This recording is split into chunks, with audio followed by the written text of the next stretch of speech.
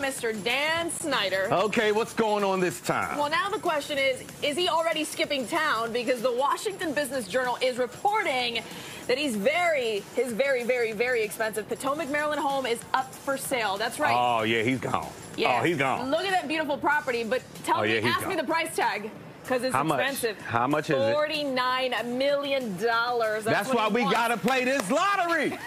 Come on, we're playing the lottery. Now, listen, imagine we could do the DMV Zone from there every day. I wouldn't leave, and I wouldn't have to. No, you wouldn't have to. I'll give you a whole wing. You can go stay over there. Kevin can live downstairs in the movie room.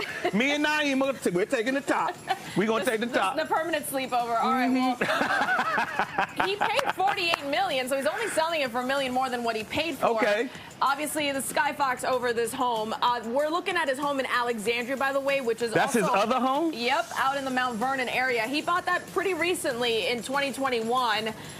So if he gets the asking price for his Potomac home, that would be the new record, which is $1 million more expensive than the $48 million one that he bought in Virginia. You know, he likes to outdo himself, apparently. I see. So what's the other house for? Well, when he wants to be in Virginia, he's got one house. What is going on? You don't need that many houses. You need a quarterback. And let me stop.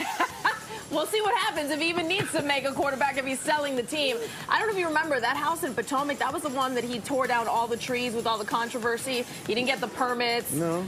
He offered to pay a measly amount in return. People were like, man. And he chopped, what, some endangered trees or something? Some expensive trees that weren't on his property. The Onceler. That's for anybody who knows. It was a big deal. It was a big story. And you know, power again. And of course, tied to Dan Snyder. Not the best headline that you want to see. But anyways. I'm telling you, we got to hit this. We got to get rich. That is your Dan Snyder news of the day. Yes, indeed. All right, guys.